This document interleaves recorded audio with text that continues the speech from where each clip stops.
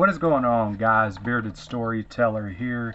Wanted to do a little quick review of my Heritage Rough Rider 22 pistol, my little revolver that I got. First thing is, it comes with this little Heritage case. I am using my front-facing camera, so everything is going to appear to be backwards, but it's not. I apologize for that. But it comes in this little cardboard box right here. And well, we'll just get straight on into it. So the first thing is, this is it right here. I do have the 4.75 inch barrel on here, and it is a 6-shot. I have the 22 long rifle cylinder as well as the 22 Magnum cylinder. Got that right here. This is the little 22 cylinder. I got it already loaded up, ready to go, just in case, because you never know what you might run into. Paid about $140 for this thing. Got it brand new at my local pawn shop whenever COVID first hit in about the middle of 2020, and still got it for $140.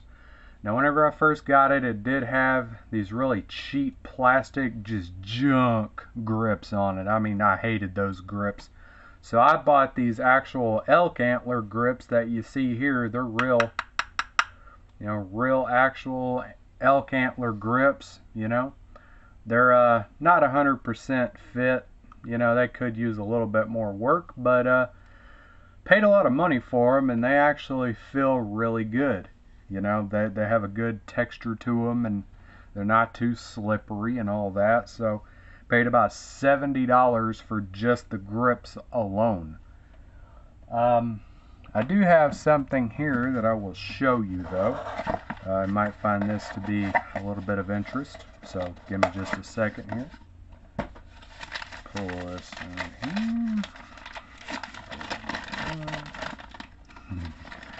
Because I didn't prepare. Okay, so this gun originally actually came with this 6-inch barrel, 6.5-inch barrel. It came with, yeah, there we go, that's more like it. It came with this barrel, and well, I bought this to teach my kids how to shoot. And well, it didn't take long before they were like, it's really heavy, it's nose heavy, because you'd be shooting and it's so nose heavy because of the extra added weight of that 6.5-inch barrel. So I went ahead, I went on eBay and I bought the 4.75-inch barrel, which is obviously, as you can see, significantly shorter.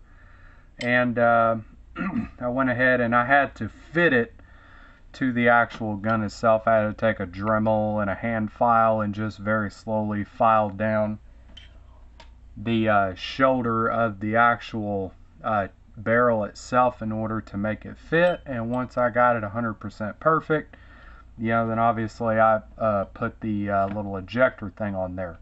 Now, what's really cool about the Heritage Rough Rider revolvers is that they'll literally shoot anything you feed them. So you can shoot stuff like, regular Aguila 22, 36 grain. You can shoot Federal 40 grain, whatever you want to do there. You can shoot subsonics out of it.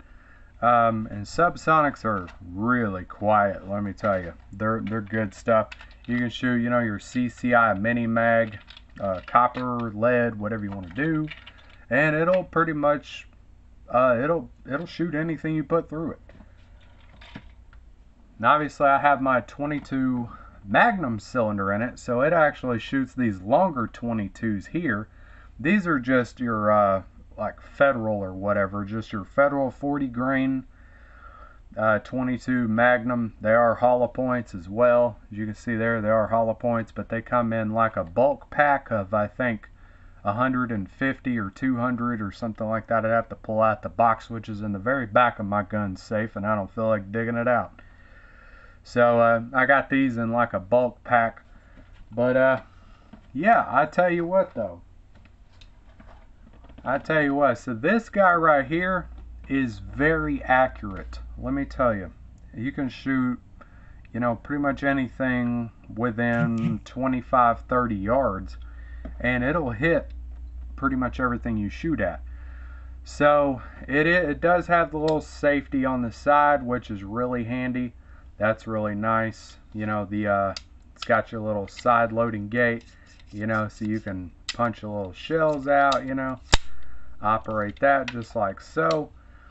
And between 2020 and now, and me and the kids shooting this thing quite a bit, I probably have about 1,000 rounds through this, and not a single issue whatsoever.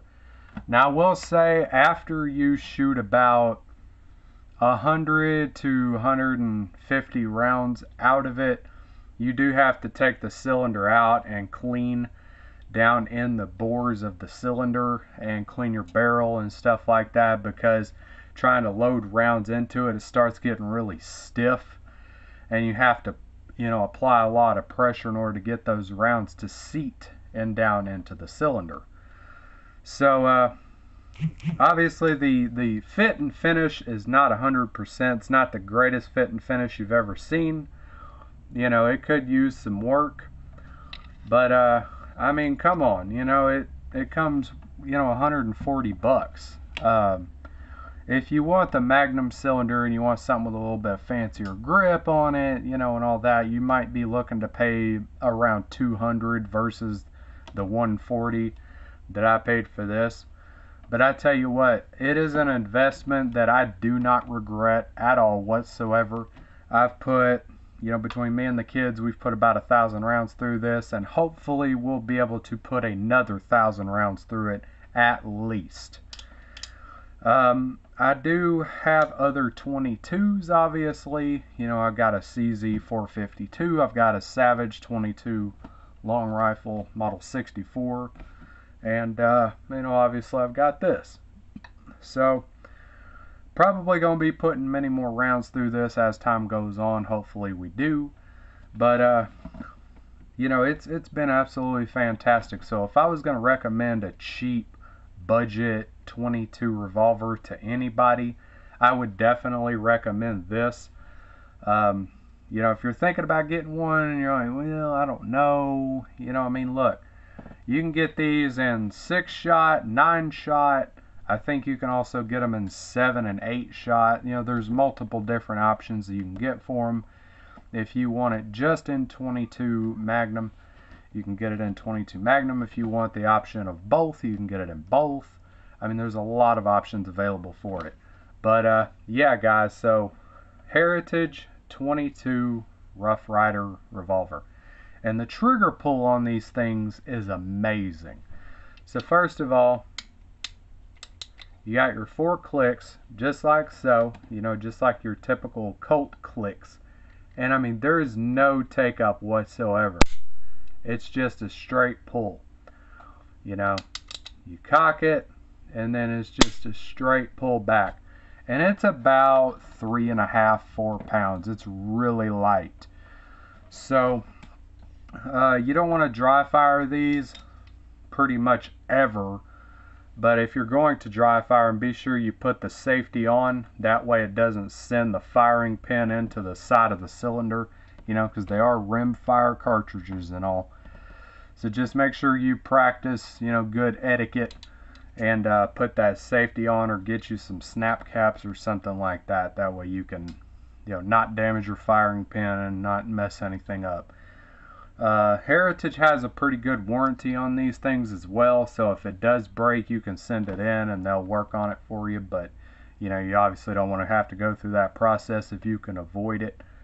But yeah, they'll feed pretty much anything you put in them, which is really nice. So anyway, guys, if you got any questions, comments, or concerns, be sure to put that down below.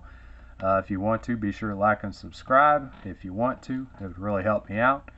If you got anything that you would like to add, feel free to go ahead and do that. And y'all stay out of trouble and don't do anything I wouldn't do.